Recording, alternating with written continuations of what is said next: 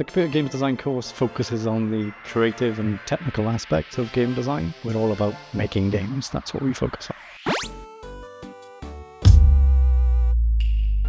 Students spend most of their time actually making games. They must learn the technical aspects of games, so that's game engines, tools, and programming.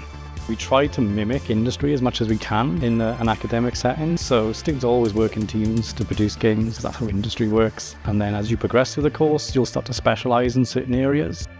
Games is all about collaboration. It takes so many people to make a game. If anyone's completed a game, you see the end credits and it just rolls for days. Collaboration is huge on our course, and we really push it. We have game designers who are collaborating with game artists, animators, musicians, all sorts of other courses. Jobs you can go into, all the opportunities are there. Students become level designers, programmers, user interface, user experience designers. We have students to set up their own indie studios, but we also have students that have gone on to work for Rockstar Games, EA, and all the big AAA studios. And whether you're interested in the creative or technical aspects of games design and development, study games design at USW.